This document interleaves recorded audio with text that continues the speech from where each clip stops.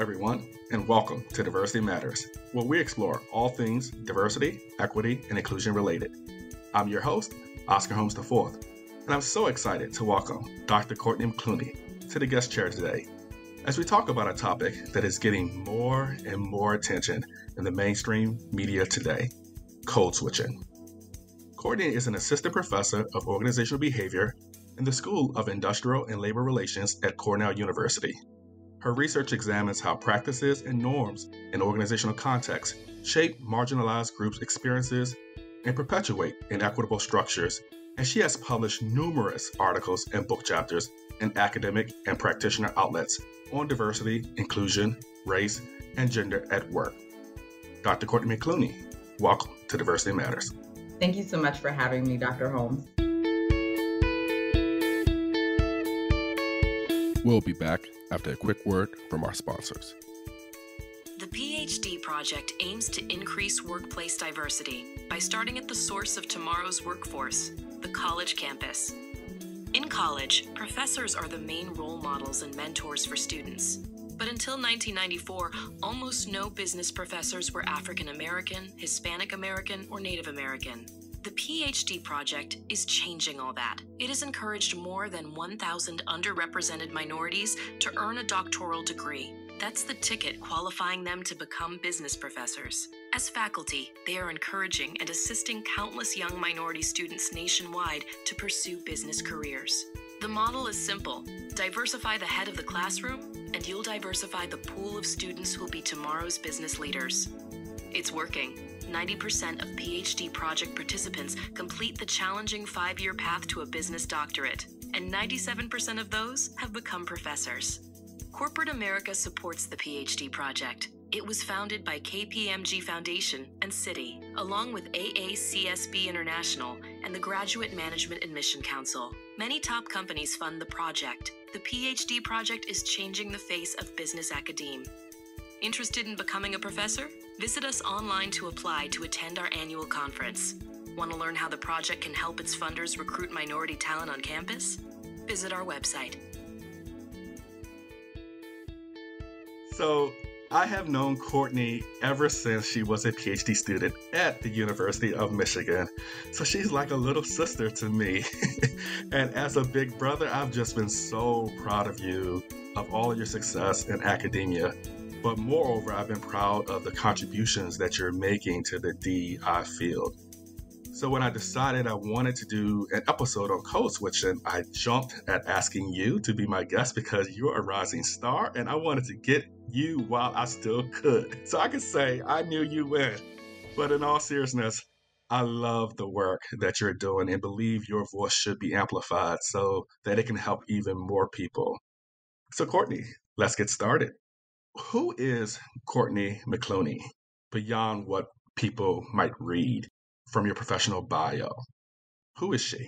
Yeah, if you were to ask my parents that, they would remind me that as a child, when I did make-believe, I would pretend that I was a teacher in front of my stuffed animals. I had a little chalkboard in my room, and I would be teaching them random subjects or topics. I'm sure it had something to do with a children's book I was reading at the time. So this idea of being this curious person who is looking and seeking knowledge and wanting to share it with others, I think is a big part of how I see myself. Also someone who really likes to read. I have explored so many genres. I really enjoy historical fiction, some sci-fi work in their fantasy novels. And I think all of those are a big part of what it means to be a researcher too. Like you have to have some sort of curiosity. You have to want to share knowledge and create knowledge too and build on conversations.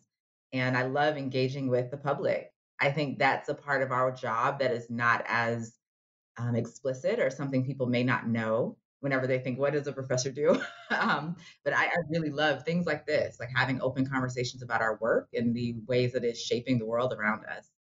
I know that's still kind of related to my professional background, but I really do think that's a core part of who I am. No, I totally agree. You talked about your broad range of interests in terms of reading. So who are some of your favorite authors? Anything interesting you're reading now? I will say, when the pandemic started, I opted to read something that was very lighthearted and things that would not necessarily take me away. I like being very present in moments of grief and trauma and fights for progress and racial justice and in particular. So I didn't want something that would take me away from this moment, but I did want something to remind me of the constant feeling of joy and pain that coexist in the lives of so many marginalized people. So I opted to read some romance novels, some fictional romance novels. And one of my favorite authors right now is Jasmine Gilroy. She is a Black woman, and that field, that genre of romance novels tends to be dominated by a lot of white women. And so I appreciated hearing her voice. It's so normative to have these Black and Latina women and men falling in love with each other and not needing any sort of traumatic background in order to, experience something as human as love and compassion. So I'm really enjoying her books. I think the sixth one is coming out this summer, and I have it already ordered. Excellent, excellent. Shout out to Jasmine. Love her work. Thank you Yeah. for introducing her work to all of our Diversity Matters listeners. So I love the fact that, I haven't read her work, but I love the fact that she focuses on the joy about being a person of color because, oftentimes we do hear about all the negative things, but, it's always important to remind people that there's so much joy about being who you are, being a part of the group that we are part of, that I don't think is shared nearly enough. And, so some people use the phrase, oh my God, it's so stressful being a Black person in America, right?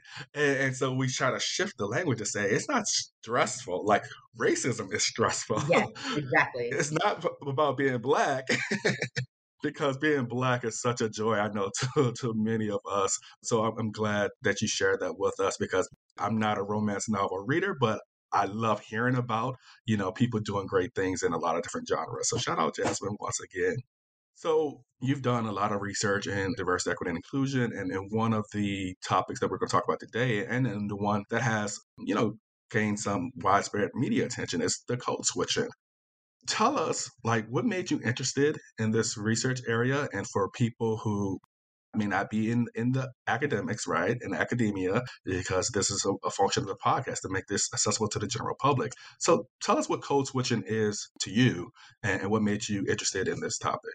Yes. So our academic operationalization of the term code switching is really trying to understand how and why people are shifting their behavior, their appearance, their manner of speech, how it is that they present themselves in various social contexts. What is the motivation behind it?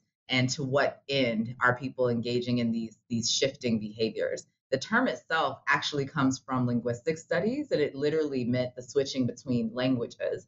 But over time, as social scientists started to explore a lot of the behaviors that anthropologists were noticing amongst people in different groups around the world, they noticed that it was more than just language switching. It was demeanor. It was your social interactions, and some of that indicated some sort of different relationship that I have to someone in my family, for instance, versus someone who I have a more professional relationship with. So what our research is doing is adding in the layer of race on top of these normal ways that all of us shift in society. We don't speak to our parents and grandparents the same way that we speak to our colleagues at work, but the reasons why we don't do that differs greatly depending on if you are a member of a marginalized, oppressed group, and if presenting yourself in a certain way leads to certain consequences that is going to be different for different people.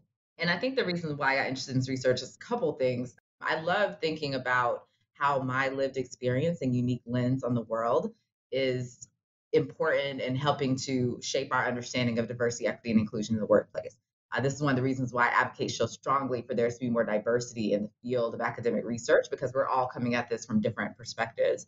And I firmly remember colloquially hearing the term code switching when I was growing up.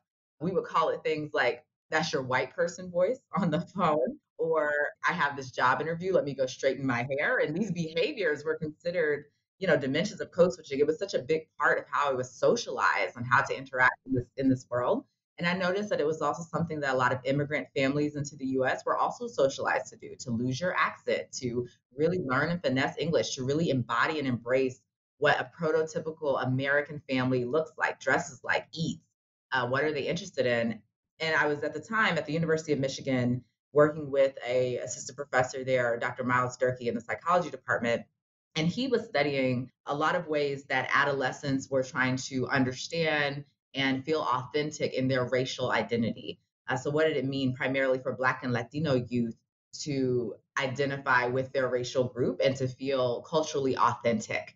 And what he found was a lot of Black and Latino students who had interests that were considered non stereotypical for Black and Latino students, whether that's the type of music you listen to or how you dress, they were accused of acting white, typically from other intra-group peers. And that notion of acting white really led us to think about all the different social contexts where people from marginalized groups might shift their behavior to act more white. And I realized that this was more likely to happen in traditional corporate workspaces, where the dominant norms around what it means to look and sound professional, the names that we associate with competence, professionalism, the appearance, standards that we associate with competence and professionalism tend to default to Eurocentric standards of beauty, of speech, of names that are considered white sounding names.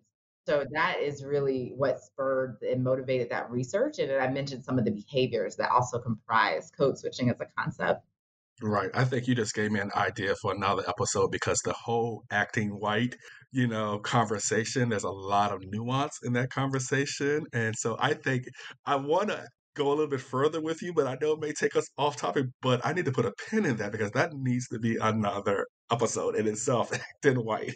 Dr. Miles Durkee would be a great guest speaker to have on that topic. He studied it extensively and over time with a cohort of students in Chicago. Thank you.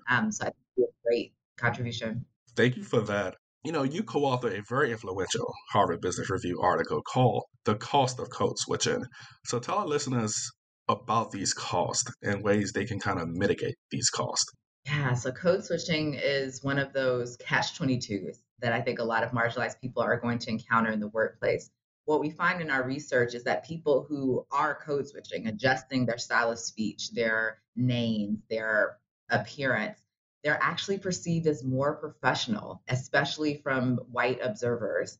And when we think about workplace leadership, I think Goldman Sachs just released their numbers today. The portion of white people in positions of power who make hiring decisions and promotion decisions and board appointee decisions, they are valuing code switching behaviors. And that means this is something that can likely boost the career of people who are coming from marginalized groups.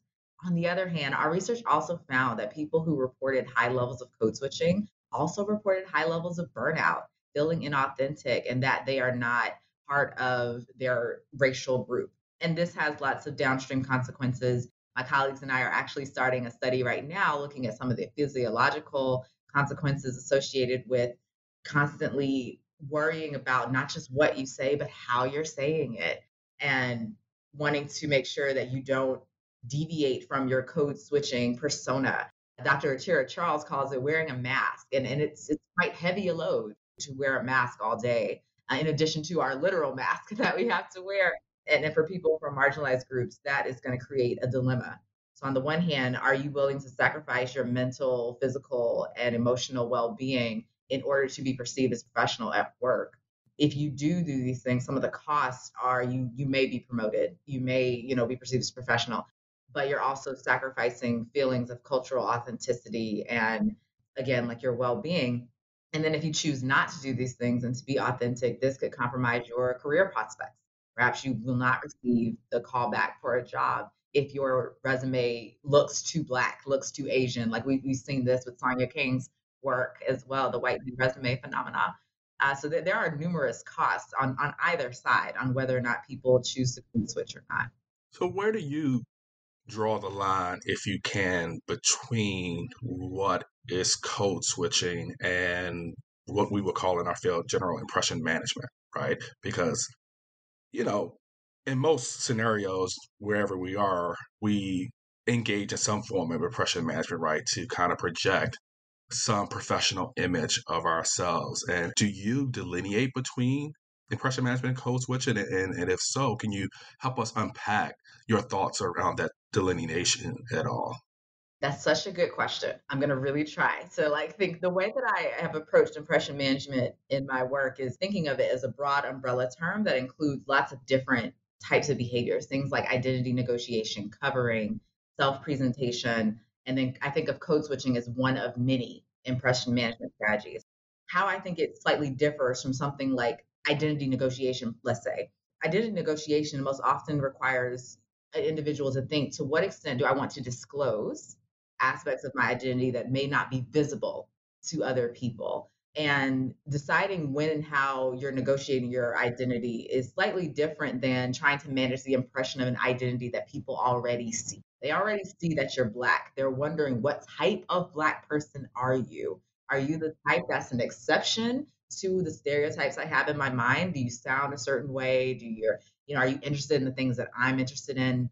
Does your hair look like mine? And we know that the more that you can make yourself seem similar to people of another group, there's this phenomenon of homophily, the similarity attraction paradigm, where people like others who remind them of themselves. So code switching is a mechanism that allows people to start to emulate the norms and behaviors of a group that they are trying to achieve some sort of outcome from, whether it's, I want this other person to feel comfortable in this situation, so I'm going to lower my tone. I'm going to adjust how I'm speaking so that way they do not see me as a threat. Unfortunately, I think this plays out in real life, where we see with police encounters, right? Where there's a lot of pressure on mostly Black and Latino and Indigenous people to make police officers feel comfortable so that they can survive this encounter. And I think a less, extreme example is in the workplace.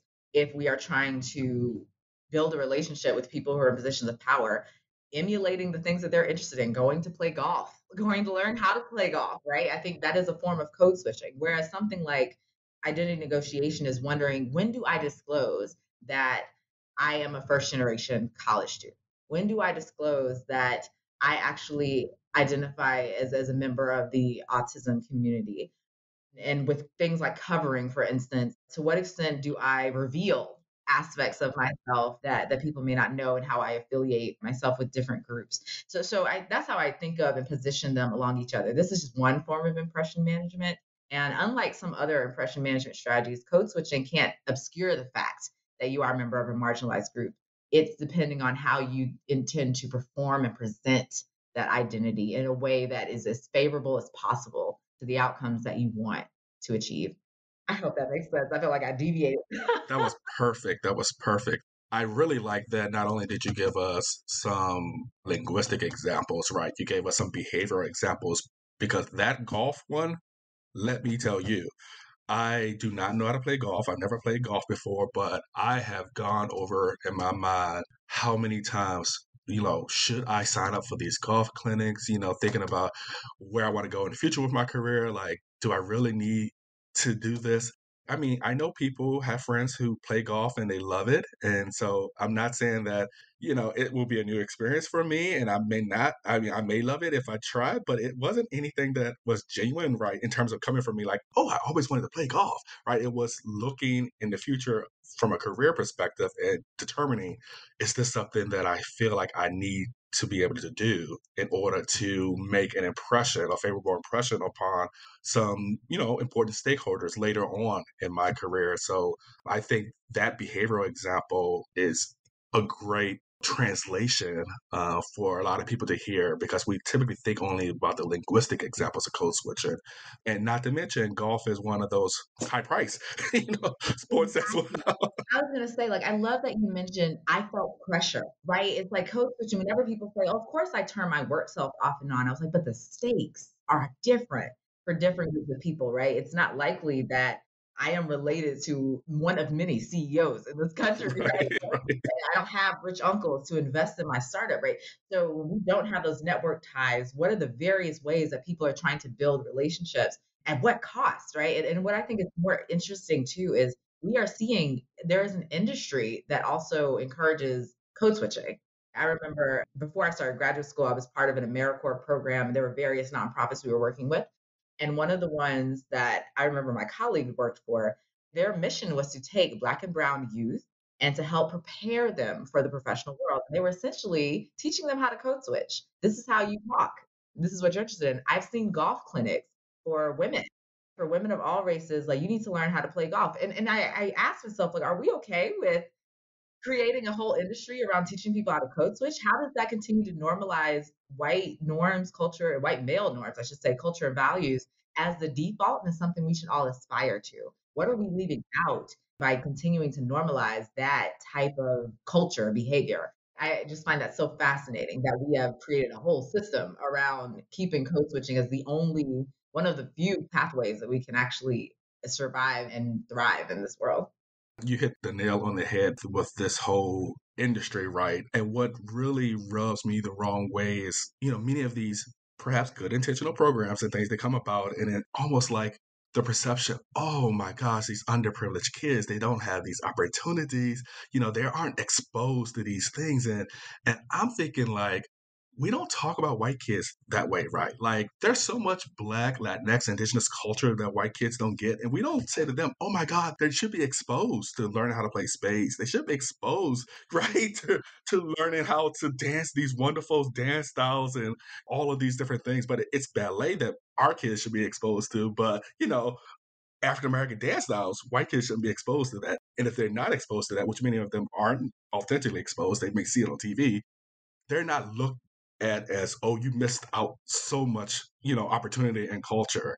It always frustrates me, right, when I speak with individuals and organizations and they have these quote unquote, lofty, good intentional goals. And then I'm like, we need to change this narrative about, oh, you underprivileged, kid, and you need exposure to all these different things, because we have a lot of things within our culture, right, that is really useful and other people can benefit from it as well. Exactly. And they know that they can benefit from it because we see the appropriation of our culture being monetized and marketed to the masses. So I was like, that our culture is valuable, but to put our culture on the same tier as white norms. And I remember one time I presented this work, Oscar, and a student said, in response to my professionalism argument, that professionalism in most Western society is code for white. Everything from quote unquote starting things on time, getting to business first, wearing the gray suit, having the straight hair. Like, there are so many components of professionalism that have just been normalized around a certain type of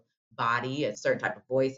And the student pushed back, said, everyone knows what it means to be a professional in every part of the world. I was like, I bet you in this room alone, we have a million different definitions of what it means to be professional. This is not something that we are born understanding.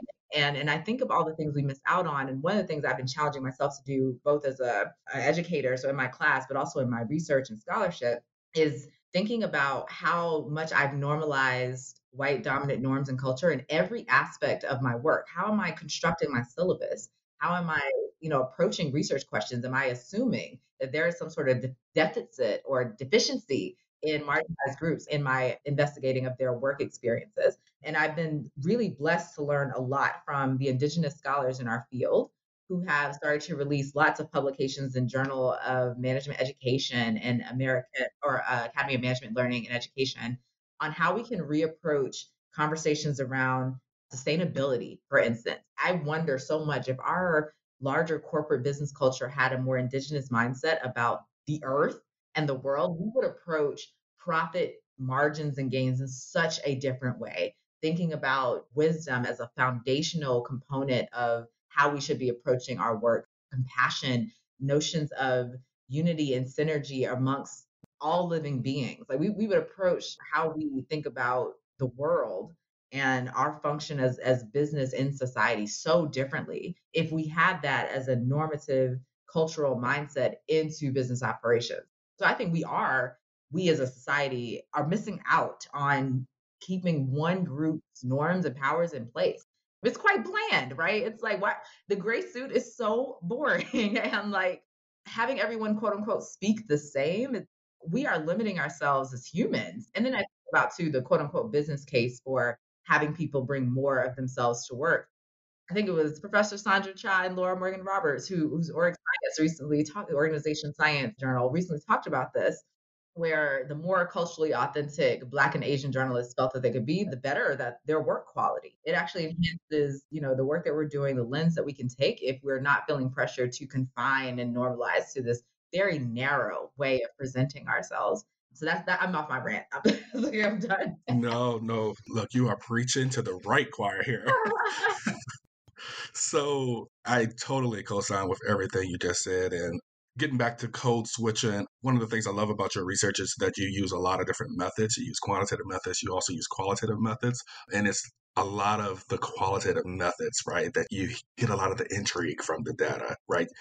So talk to us about some of those stories, right? What are some of the most memorable code switching stories some of your participants have shared with you, as well as I'm going to ask you about some of yours if you don't mind sharing some of your most memorable code switching stories with us.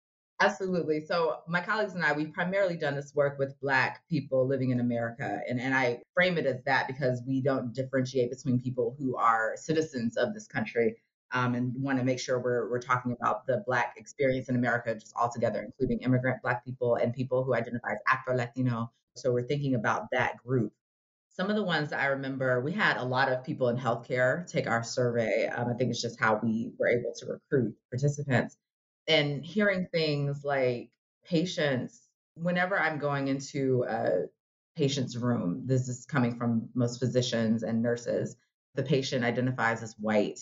There's this feeling that I, as the physician, have to adjust my normal way of speaking and demeanor, even though I actually have authority in that room. I am the expert in the room, but there's this immediate power difference there. A lot of our Black women participants talked about the pressure associated with hairstyling in particular. One of the ones that stood out to me when I saw this question posed was a Black woman who had scheduled a hair appointment prior to having a job interview, and the stylist had to reschedule, and she was so nervous and had so much anxiety and freaked out. She said, I just knew I wasn't going to get that job for no other reason, right? Like her credentials were fine. But she said, I knew if I didn't have a chance to get my hair done, that it didn't matter, that they were going to automatically judge me as being unprofessional. And unfortunately, it's still legal in a lot of states in our country to fire people for having what's considered unprofessional and unkempt hair, which is code for Black and Afrocentric hairstyle features. The last one that came to mind for me, this is actually wasn't from a Black person, but we did some experiments where we asked both Black and white people to evaluate a code switching candidate, in a job scenario. We created these fictional characters. They were either code switching or not, and they explicitly told this observer, this is how I code switch, or this is how I do not code switch at work. One of the things that stood out to us from the white participants' responses was how much they did not understand why someone wouldn't code switch at work and why a Black person in particular wouldn't code switch. They said things like, nappy hair doesn't belong in the workplace. Of course, they should straighten their hair. Or that name is too difficult to pronounce. Of course, they should change it to something that's easier. That would just make the whole work environment easier for everyone else. And I was like, this is fascinating, like how much their own comfort and norms are spilling over into how they expect other people to behave. So those also stood out to me, not just, in terms of the individual code switching in their stories, but also how it's being perceived and observed from others and this expectation that people should do it. Are you willing to share some of your personal stories with us? Sure. I'll start with one of my earliest ones. This is before I knew what the term code switching was, but it really draws in the socialization piece that I think a lot of Black children have in this country. I remember going to a doctor, dentist, when I was probably 4 or 5 years old. And my mother, right outside the door, leaned over to my brother and I was like, okay, when we get in here, you cannot do this. You cannot be loud. You cannot be rowdy. You have to sit here quietly. And we're like, okay, okay, we can't do anything. We go in there and we see these white children like throwing things, right? And they're trying to grab the fish out the fish tank. And we're just looking around. And my mom's like, you can't act like that. That's a slightly unique form of code switching because she was basically telling us you can't be a kid in this environment.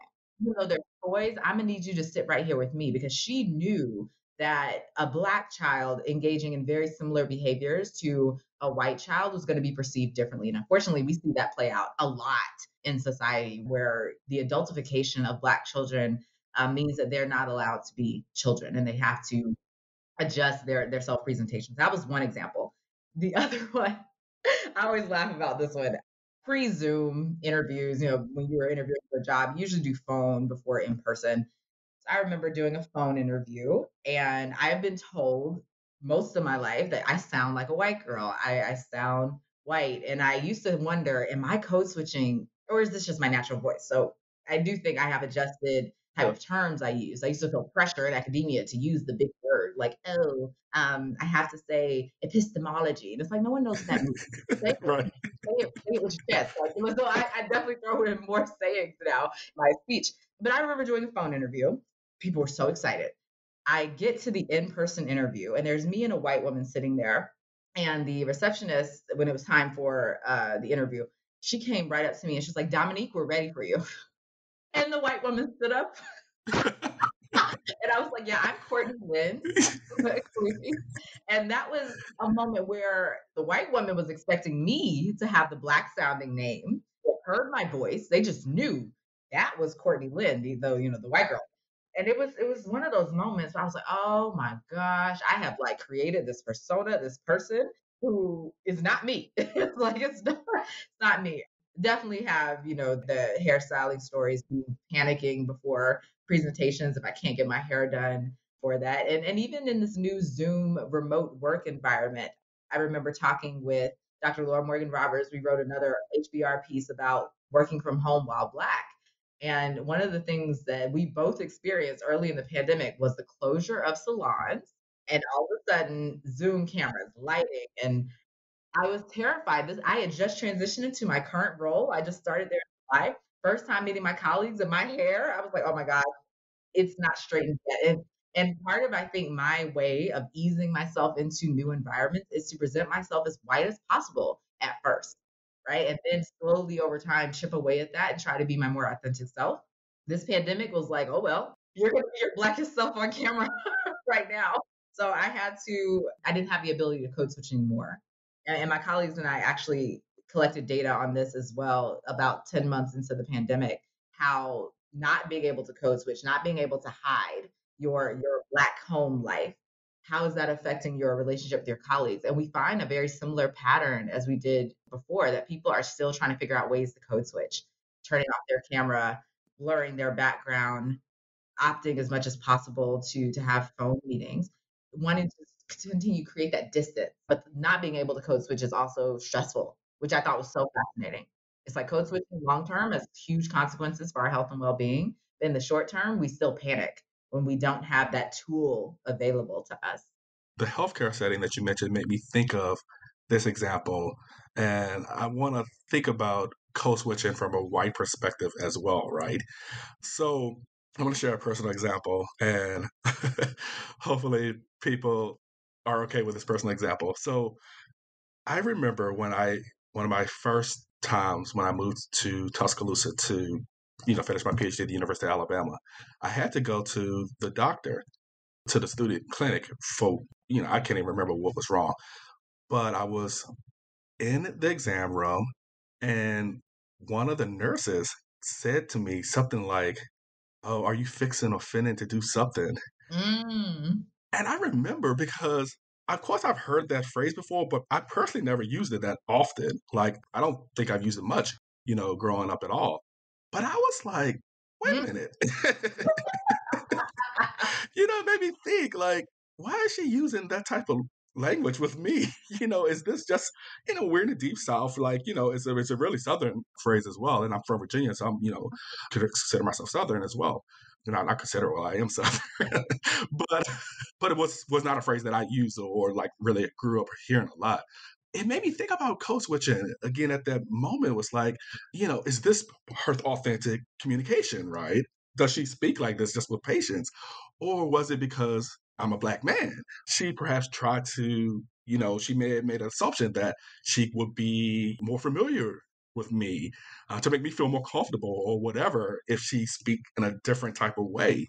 What are your thoughts about that? Because it really bothered me, right? Because I'm in a professional setting. Like, what are you talking to me like Yes. So many thoughts are coming to mind for me, Oscar. Like I'm thinking of the term Black scent that I've heard across various non-Black communities, not just white people, but Aquafina, the Asian actress, is one of the main public figures that people have been talking about with this Black scent that people will put on when they want to sound more cool or when they're interacting with Black people. And so that came to mind for me. Like there's this, I see a Black person and I presume I have to change my style of speech in order to relate to them better. It also makes me think about, I think this was Dr. Ivy's Amador's work. where it may not be her. I'll have to like verify this. Where white liberals, people who identify as liberal and white, would feel that they would have to talk down to their Black colleagues, or they presume that the level at which they are speaking or engaging has to be dumbed down for Black people. I think about moments where I see a white woman, they're like, "Hey, girl." I'm like, why are you putting on Right. this accent? And I usually say like, "Hello." Right. Like, first of all, we're not that close. Right. I think this is also behavioral manifestation of the racial anxiety that white people feel when they're interacting with Black people and other people of color. I think it's a weird, like I said, there is this sense of, I'm not just trying to build a relationship with you, but I think I already have a relationship with you.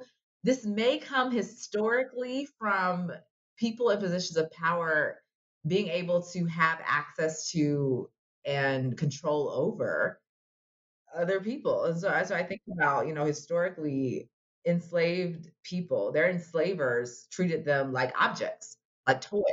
Like, I can play with you. I can like say, "Hey girl," and touch your hair because historically that was always available to them. That might be a stretch, but I do think the Black scent is part of that racial anxiety manifesting. Like, oh, in order for me to demonstrate that I am down with the cause, I have to, become Rachel Dolezal, right? Become a Black person in order to empathize, or to feel like you can quote unquote speak their lingo. I also think Black cultural norms, how they speak, has been conflated with coolness.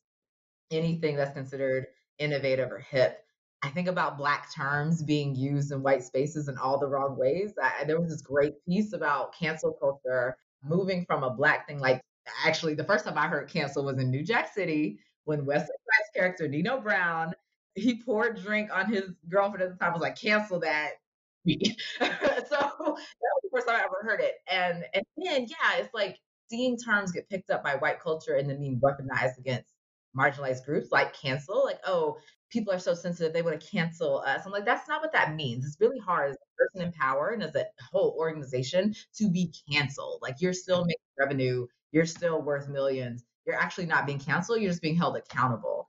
But accountability, when you're used to inequality, feels like oppression for people who are in positions of power, to be held accountable or to be considered on the same plane as other people. That's my long-winded way of saying I do think Black scent emerges very strongly. And unfortunately, I don't just see this with white people. I see people's behavior switch when a Black person comes into the room. Their tone will change. Like, "Oh, what's up, girl?" I'm like, "Dude, Right. are you?" Right. Even if you get to all Black space, you will see multiple manners of greeting because we're also not a monolith, right? Exactly. It's like some of us say hello, some of us say what up, some of us nod, right? It's not a universal thing. Speaking of that, thank you. I feel better about how I felt about the moment at that time with that explanation. But also, I think one of the examples that come to mind was the famous Obama bump, to not only to Michelle Obama, but when he was like greeting the different players and things, and like handshake here, fist bump there. And then of course, the Keita did like a comedy sketch about it. Yeah. That's my favorite example of Codeswitching. That's my favorite. The Key and Peele sketch was brilliant. We talked about code switching, we talked about the cost. It's not always bad, right? So code switching is not necessarily always bad or lead to negative outcomes, as you mentioned before. So, help our listeners kind of understand the differences between positive and negative code switching. One of the ones that come to my mind is I have the most difficulty with code switching is with talking to media.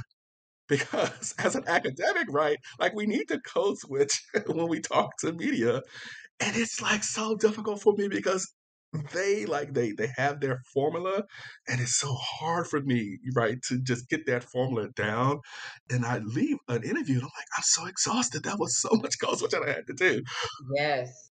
I love that. I love that you framed this question, Oscar. It makes me think of a couple things. Like, so of course, negatively, it's things like feeling that your own culture is not valued in this particular space that you're in, so you have to change it. I think about this in educational context, where if schools lack a culturally competent, not just culturally competent, but culturally celebratory curriculum, it's basically telling like a lot of Black and brown children that your way of being, speaking, existing is not valued.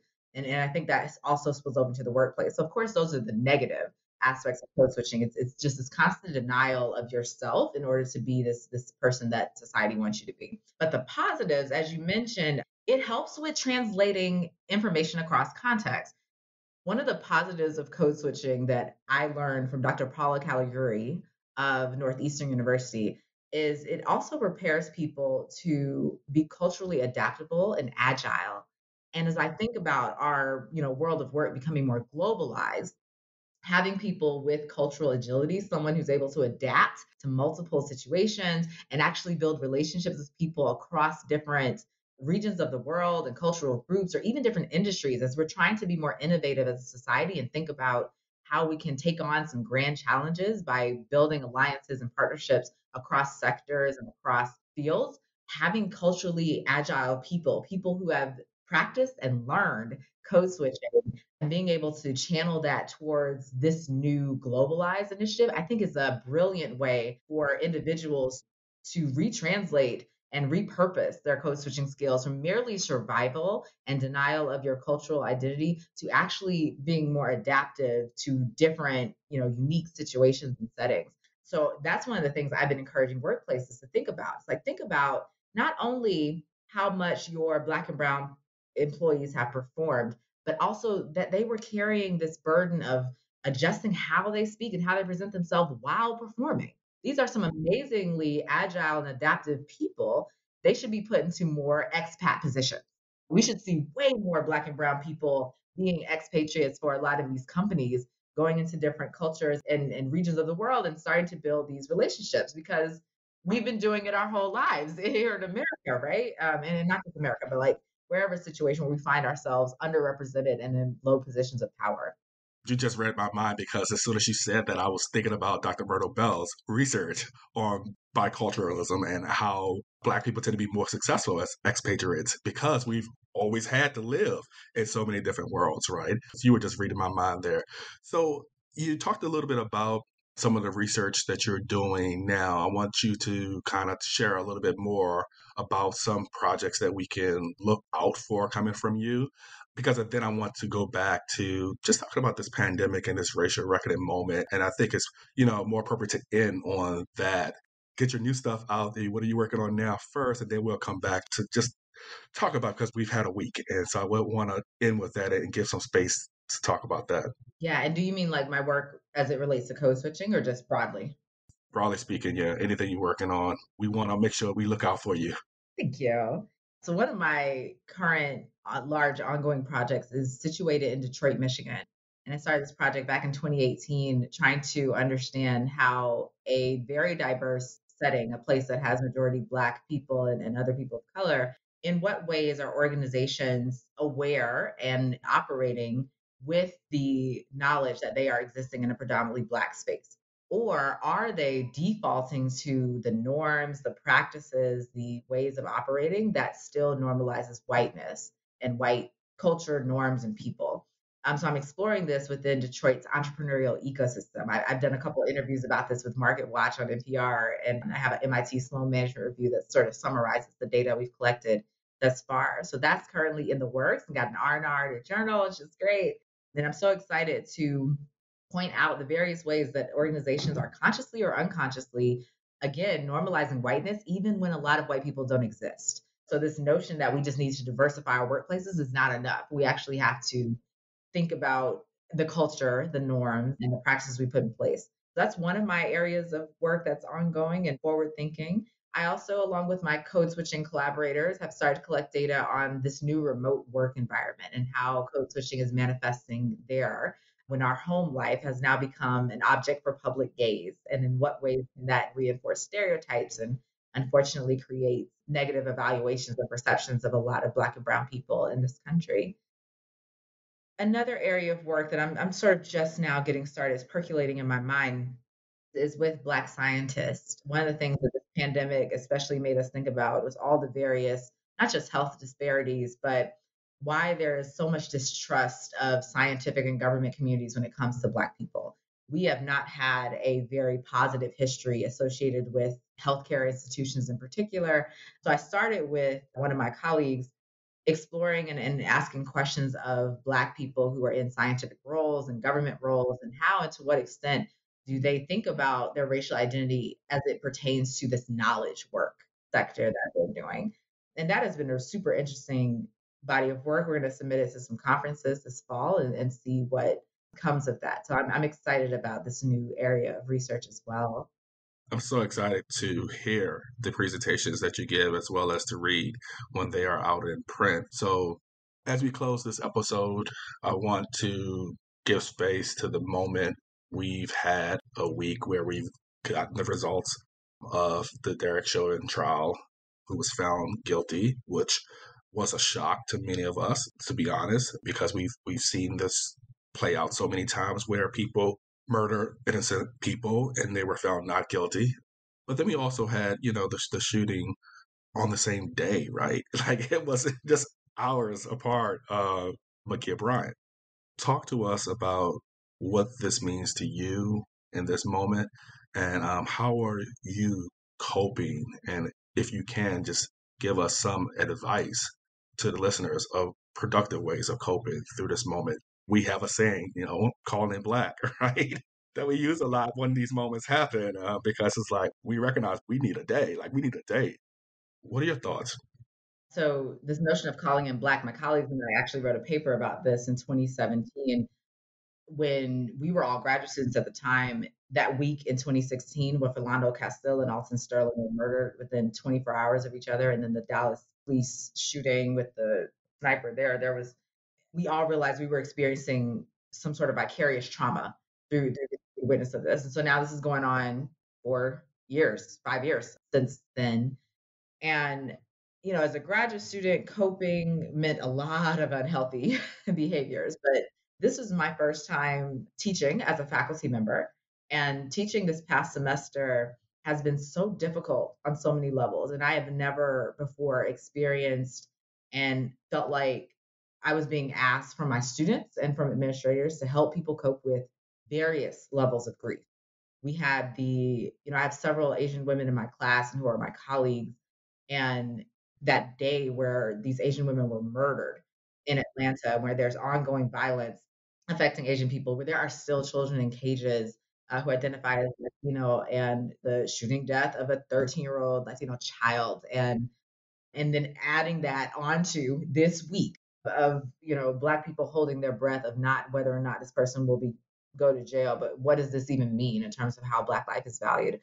Because I'm a teacher now and have been in front of students during all this time, I think one of the ways that I've learned how to cope was thinking about how to create space for them and really trying to embody a lot of the principles we put in that Calling in Black paper, canceling assignments, creating class periods where we don't worry about the lesson, where we just sit and process grief, and allowing myself to be vulnerable and transparent with them. That has been such a healing experience, as opposed to, it actually relates to code switching, trying to obscure how I actually feel at the moment.